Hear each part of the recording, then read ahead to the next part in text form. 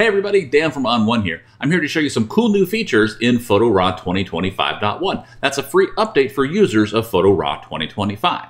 We've done a lot to improve the new Generative Eraser tool, and I've got several things I want to show you. First off, I've opened a photo here into Edit, and I'm going to go to the Retouching group, and then I'm going to select the Generative Eraser. If you don't see that, click on the arrow and select the Generative Eraser. You notice there are some changes here in the Tool Options bar, and the first one I want to show you is the new Distractions option. Click on Distractions, and you can see how we can select either wires, people, or vehicles. So on a photo like this, where there's a lot of people in the foreground, I can simply click the People option. It will find all the people and mark them for me automatically, and then all I do is hit the Generate button to remove them. And bam, just like that, they're gone. Let me show you on another photo. Here's the kind of typical shot you might take on your vacation, but right over here, we notice there's a couple of tourists in the shot that we want to remove. Well, we use that same technique. I'm just going to grab the Generative Erase tool. From Distractions, I'll select People. It'll mark them automatically, and then all I do is hit Generate to remove them.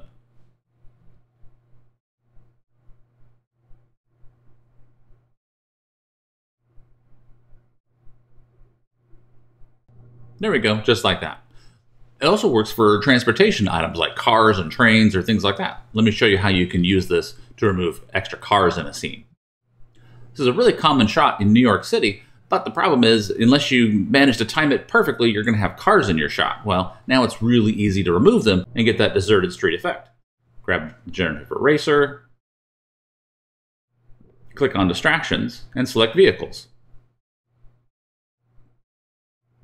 And then Generate.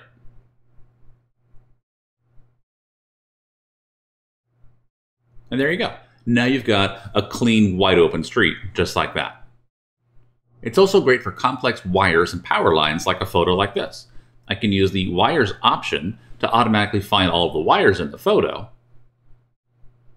And then I can continue to brush to add or subtract from it. So I'm just going to make my brush a little bit bigger, and now I can get rid of this power pole all here at the same time.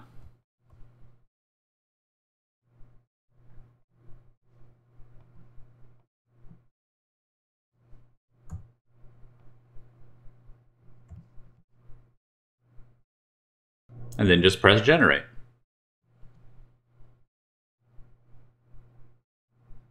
And voila, there we go. We were able to remove all of the power lines and the power pole very quickly using the new Distractions option. It's another arrow in your quiver when it comes to removing distractions from your photos. There you go. Thanks for watching.